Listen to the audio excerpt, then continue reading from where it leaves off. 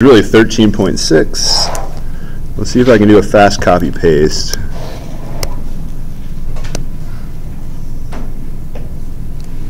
Oh no. They don't want to let me copy paste. Alright. You might be able to drag it out a little bit. Yeah, but I'm going to miss my find and my...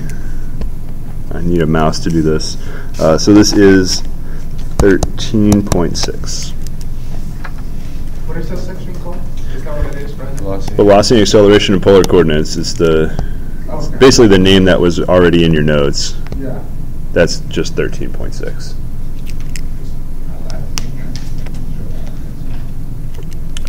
So now we're going to do, we did multi-dimensional outputs, so that was a curve. A curve took a t parameter, one-dimensional input, and it had 2 or 3-dimensional output, depending on the problem we're working on. What we're going to do now is have multiple input dimensions, and so to make it less tricky, we'll just do single-dimensional outputs. So we'll look at multi-dimensional inputs going to a single, going to R1. And let's make sure I have lines so I don't go to some crazy scale. So we'll have a definition first.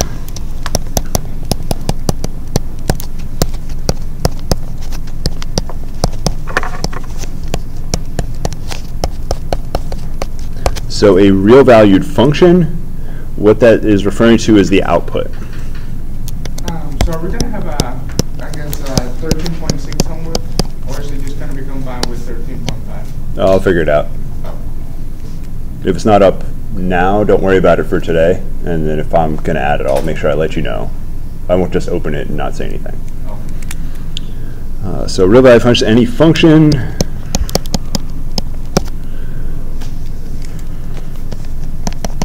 with range of f is a subset of R1. So the outputs are all real numbers. So that's the definition of a real valued function. So it's referring to the range, not the domain.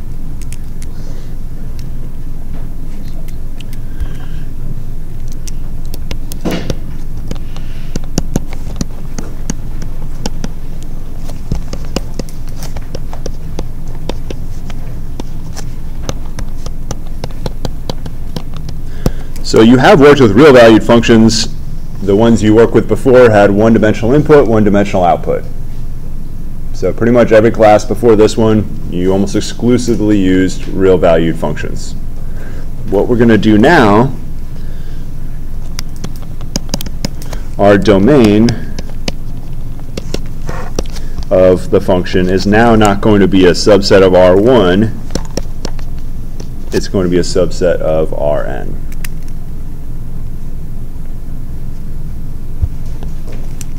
So our functions are going to go from Rn into R.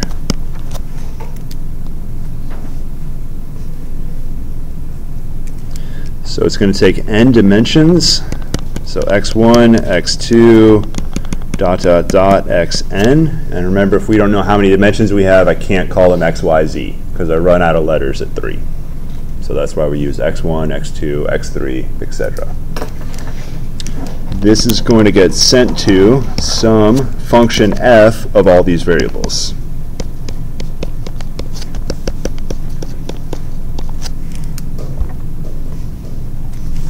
So let's do an easy example.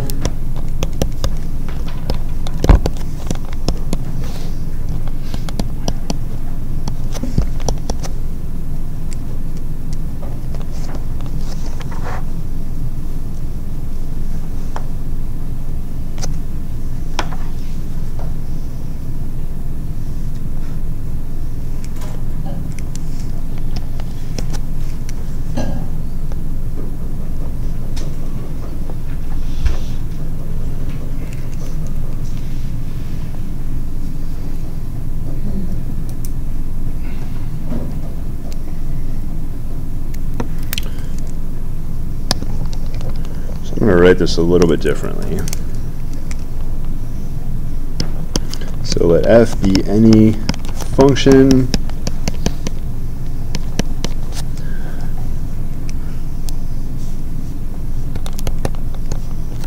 from R2 into R.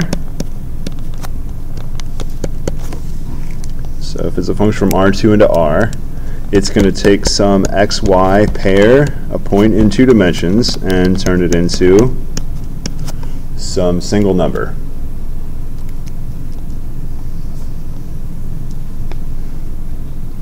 So let's do an easy example.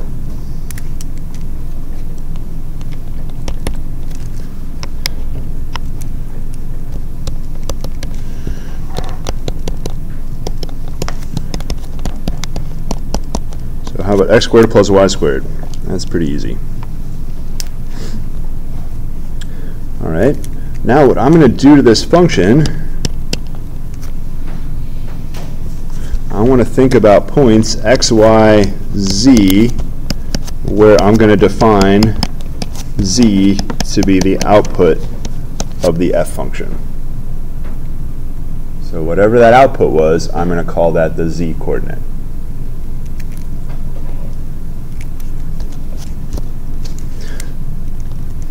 And if we graph all these points, so if we think about this right here, x, y, f of x, y,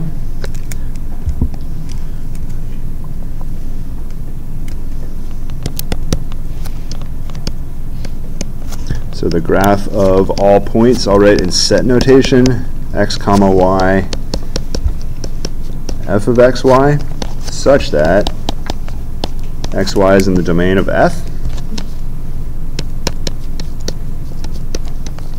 So if I think about all points that look like this in 3 dimensions, so what I did is I took a domain in 2 dimensions, and I basically, this is called an injection, but I'm injecting that into a 3-dimensional space, and the third coordinate I'm using the output for the function f. So if you compress this to the xy plane, you would see basically the domain. And then the height will correspond to the function output. So the graph of all those points is what we call the surface of the function f.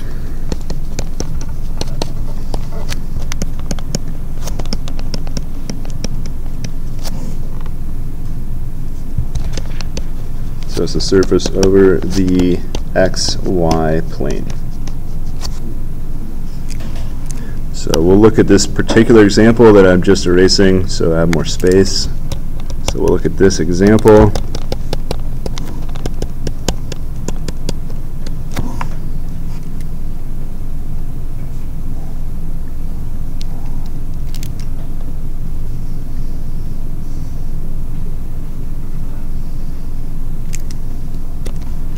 So if I wrote the surface out,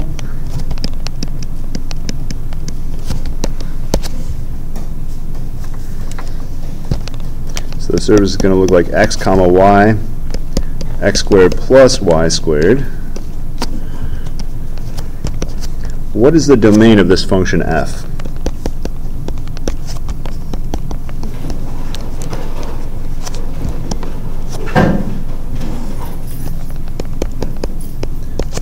What xy values could you not square and add together? Or is there any xy values that you'd have trouble squaring and adding together? All real numbers. So it'd be all real x values and y values. So how can I write the domain down quickly? It's basically R2. FC. So it's every point in R2 you can plug in.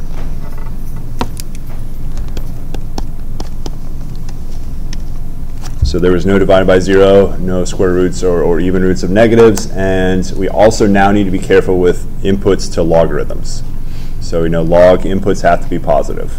So that's the third thing we have to look out for. Before it was just divided by 0 and negative roots. Now we also have to look out for logarithms because we're in Calculus 3. So we just learned logarithms Calc 2, so occasionally logarithms are going to show up now.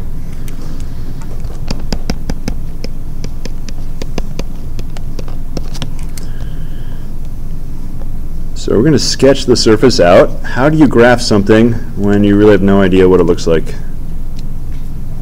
Plot points. Plot points, clueless method. So we could pick an x and a y value and square them, add them together. Or we could pick nice numbers that come from easy values. So either way. So I chose a relatively easy function f. What happens when x and y are 0? What do we get? Z equals 0. So that points the origin. So there's a 1 point we get. When z equals x squared plus y squared, can z be negative? No. Nope. So I've graphed the lowest point in terms of the z-axis that this graph's going to have. So there's no points below this one. Let's think about z equals 1. So all points that satisfy this equation have a height or a z-coordinate of 1.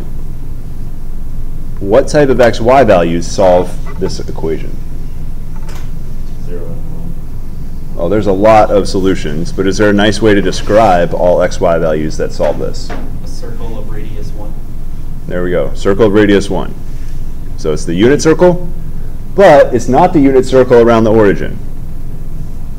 It's the unit circle around the z-axis. What z-coordinate am I using? 1. 1.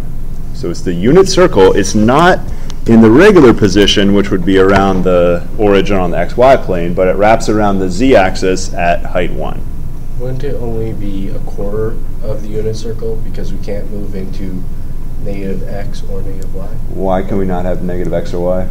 Oh, sorry, never mind. I was looking at So we cannot have negative z. negative c. So there's no, like, the bottom part of this, I can't really draw the bottom, but the basement, let's say, has nothing in it.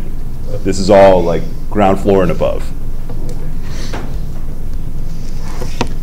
So I'm going to mark 1 right here, and now I'm going to do my best to draw a unit circle. Will this be an oddly shaped cone? It'll be sort of cone-like.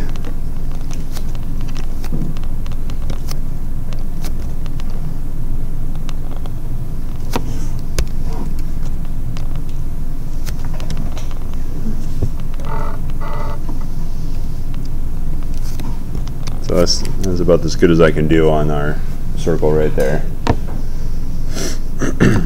Now, if you're looking directly down from the top, you're going to see a bullseye, basically.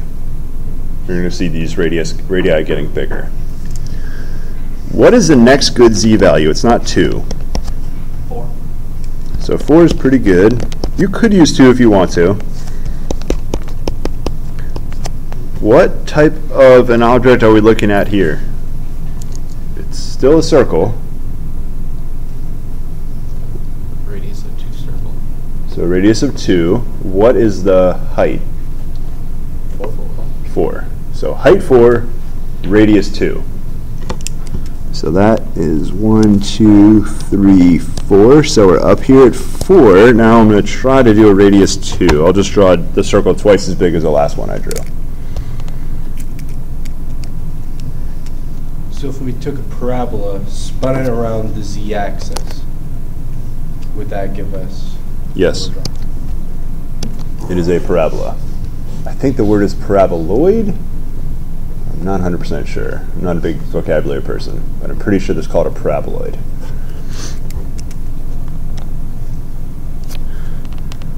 So the reason it's not a cone would have had a radius 4 right now, because a cone expands at it basically has a slope. This doesn't have a slope. This has a parabolic shape, not a Linear. not a linear or like a it doesn't look like a triangle if you take a side view. So that's about as good as I can draw a radius 2 circle. And now still connect to the origin.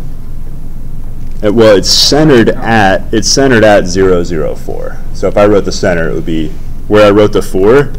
If I wrote the coordinates of the point is really Gotcha, so it goes like inward. inward. If I decrease my z coordinate, my circle gets smaller. until the smallest it can be is the origin, my radius is 0. And if I go below that, there are no real values that give me negatives. So I can now come through and do my best. Oh, this is looking really bad. So I'm trying to wrap it in the way it actually looks is a paraboloid. So kind of like a nose cone of a rocket, a little bit. It's an infinite nose cone, so it goes up forever, but it has a shape kind of like a nose cone of a rocket. Starts out not too steep and then gets more and more steep as you go. Like an airplane nose. Yep, airplane nose, yeah. I'm not into aerodynamics, but it seems like this is a pretty good aerodynamic shape. The paraboloid certainly beats a box, I'm pretty sure. I think it beats I call it a capsule, but a circle on top of a cylinder. It kind of has a more gentle opening than a circle on top of a cylinder would have. But it would not beat a cone. Yeah, a cone is probably pretty good. But again, I don't know much about aerodynamics, but this is probably a pretty good shape to use. I don't think it's a coincidence that airplane noses look very similar to this. So that is a paraboloid.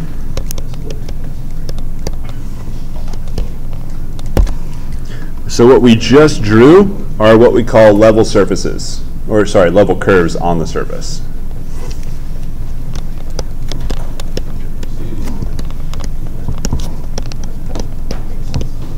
So we just drew level curves.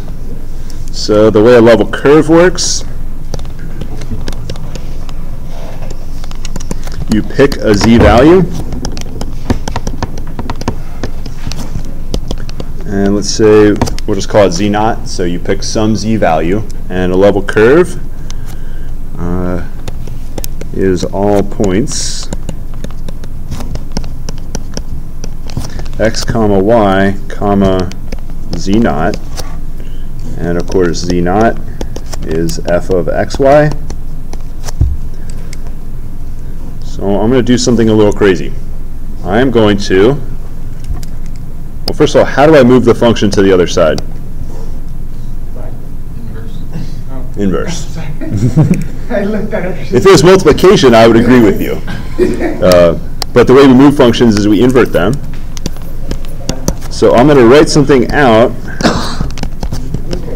and then we'll think about why it doesn't make sense, and then we will make it make sense. All right.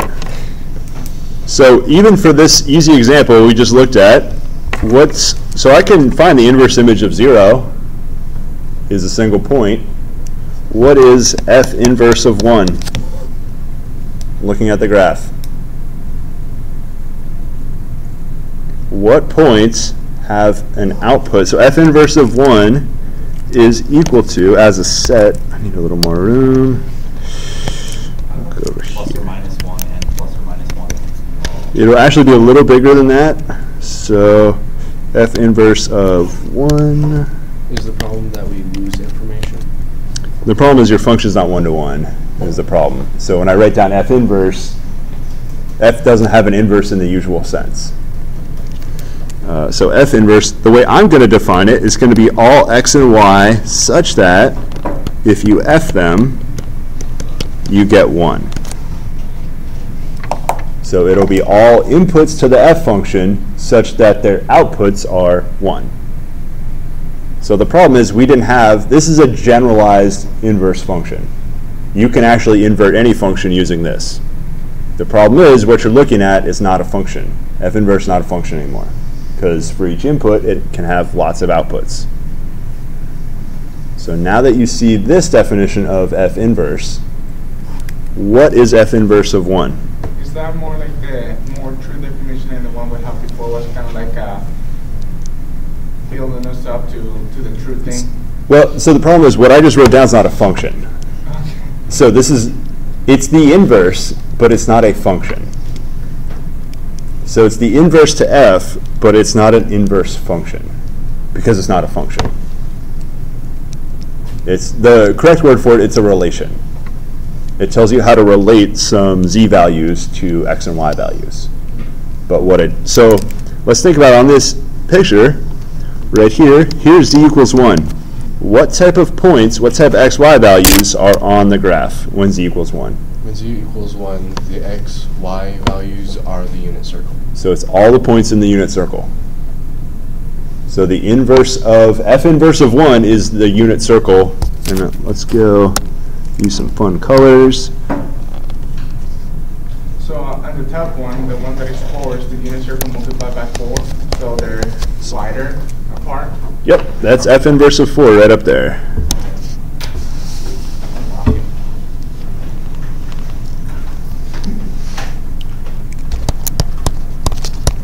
And I could do f inverse of any number in between, and I just get that circle at whatever height that you're dealing with. So the problem is, like I said, this is not an inverse function. So f inverse of 4, if f was a function, it should give me a number or a single point. It shouldn't give me the set of points that make the circle. So this is an infinite valued inverse relation, because even on the unit circle, there's an infinite number of points. So this is very much not a function. Remember, all you have to do to fail to be a function, find one input that has either no outputs or more than one output. So right away, 1 already breaks it. So f inverse is not a function right there, off of seeing that it's 1 and getting an infinite number of outputs. So level curves are inverse images of functions. So this is what level curves are. So basically, in this situation, we're picking a height and basically finding all points that are at that height.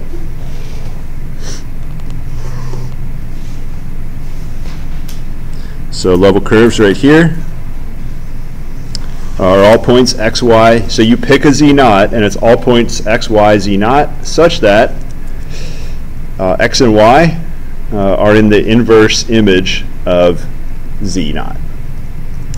Maybe a better way. So you can use either one of these two, whichever one you want to use. Either x and y values that satisfy f of x, y equals z naught, or x, y values that are in the inverse image of f. You can think about either one, whatever works better for you. If I use that second notation, I could write it as, let's see,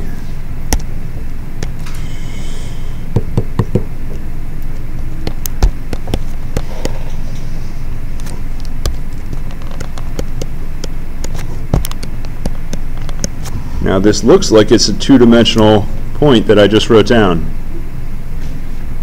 However, how many dimensions is the inverse of z naught? 2 dimensions. So there's really 2 dimensions right here.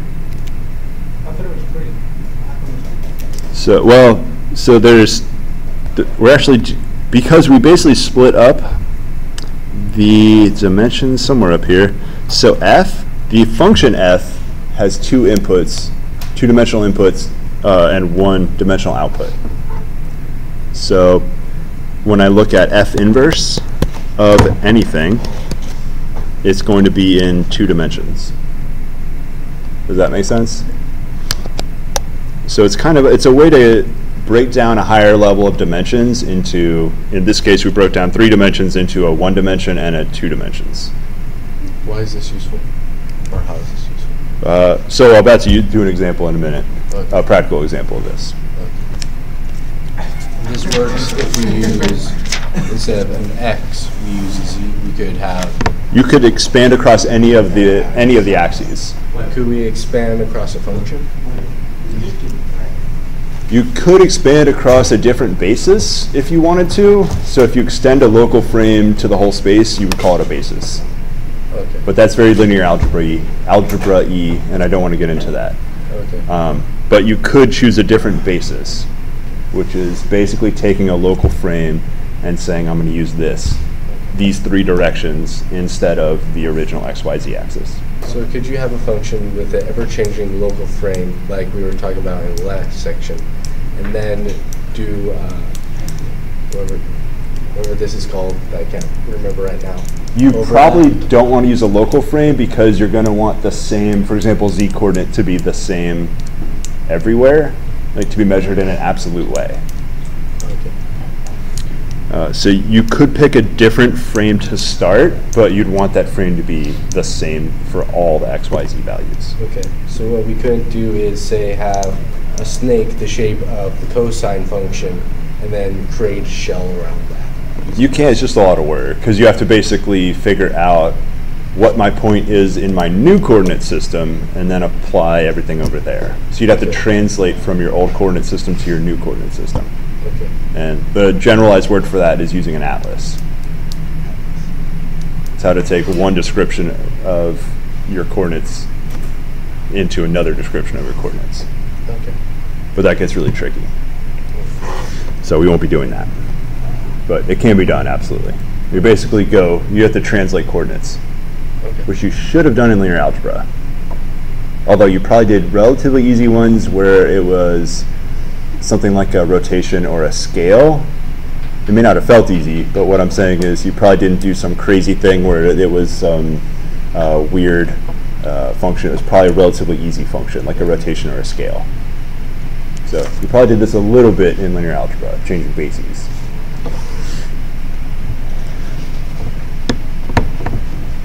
But the function you're describing is couldn't be defined with a matrix with constant coefficients.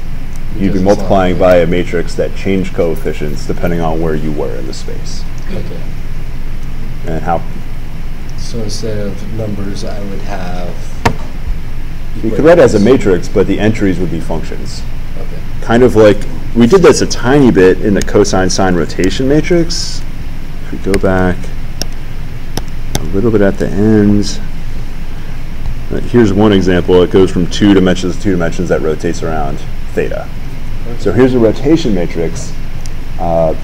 In this example, you would pick a theta at the beginning, and so whatever your original frame was, 2 dimensions, so I can't use my thumb, but whatever your original dimensions were, this one would be a rotated version of them.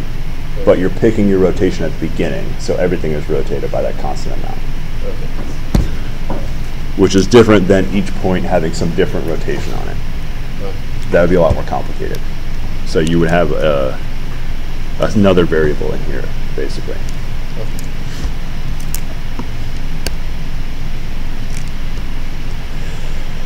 All right, so that's level curves.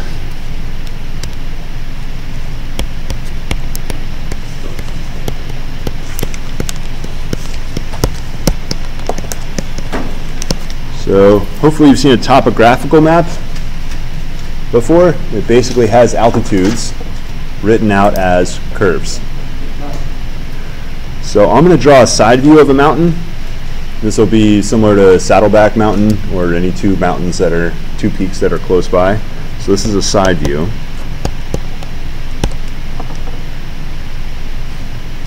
So this looks kind of like a camel. So what I want to do now is draw a top view of the topography.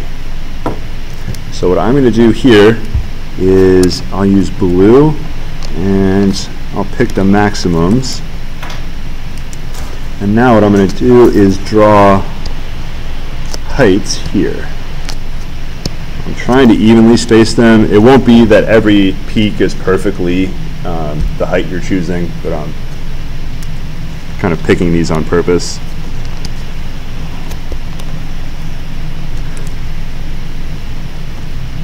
So the lines I drew are level curves based on different altitudes. So these are basically F inverse of different z coordinates or different altitudes. So in this case, we have our z-axis going this way. And now when I draw this axis, this is basically the x and the y-axis together.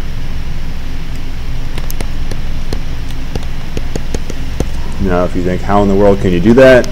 I'll just say that line is 2 dimensions. So it's a 2-dimensional line right there that I drew. The symbol between the x and the y looks like an 8. It's an ampersand. And ampersand. It's basically the cross product of them. So I guess I could write, well, it would look really bad if I wrote x cross y-axis. It looks like it's the xxy axis, so I'm going to stick with the ampersand. All right, now I'm going to redraw a top view of what the topographical map will look like. So pretend that the camera is basically moving up to here. So our new camera will be filming from the top now. So we'll be looking downwards. Now what you can't tell from the way I drew is how wide the mountain is. So you can kind of tell one direction, but you can't tell the direction that is going out of the board right here. So it might be a really wide, not steep mountain, or it might be a really narrow, steep mountain like they have in Hawaii.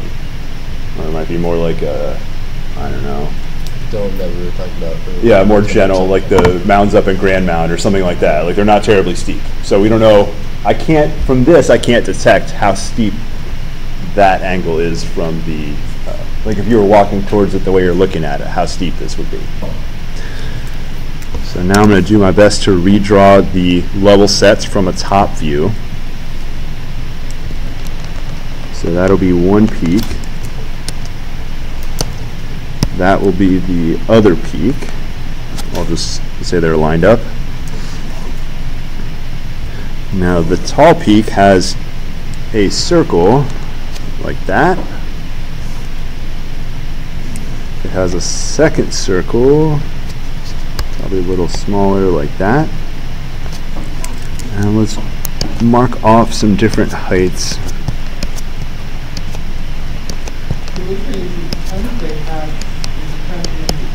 The lines across both mountains, you probably have one more line almost towards the top of the smaller mountain. Yeah, if I was evenly spacing, I think that one should be moved up a tiny bit. All right, so I have my height 6. Maybe these are like hundreds of feet or thousands of feet, depending on how big your mountain is. It doesn't really matter, but we got height 6, height 5. When height 4 hits, there's actually two different components that have altitude of 4. There is this ring over here and the top of the small mountain. So that's the inverse image of 4 now has two components. So any questions on that idea? Now we're going to go for the inverse image of 3. So now the inverse image of 3 has two components. So I just highlighted them there. There's one loop around the small peak and a loop around the tall peak. It's okay if your circles are not circles anymore, because mountains generally are not perfect cone-shaped objects. So you are better off not having perfect circles here. Now the next one, the way I drew the next line, or the next curve, it still has two components. However, they're getting pretty close together. So it's still going to be two loops, but they're going to be pretty close together. I probably drew them a little too close already. So I'll just slide the left one over a tiny bit. 4, 3. So now we're at the 2, and these guys are supposed to be pretty close together. So here's my 2, that 2 curve, and the other 2 curve.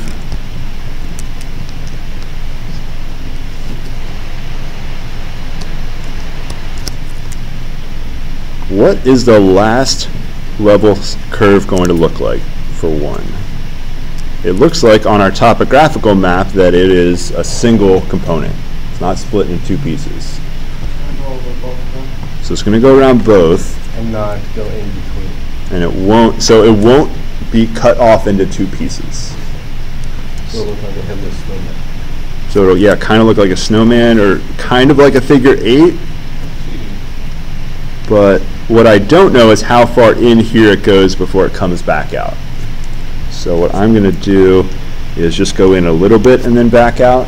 So I don't know exactly how far it goes in without more information. And then something similar happens over here, and then goes out around like that. So that's the height 1 level set, or level curve.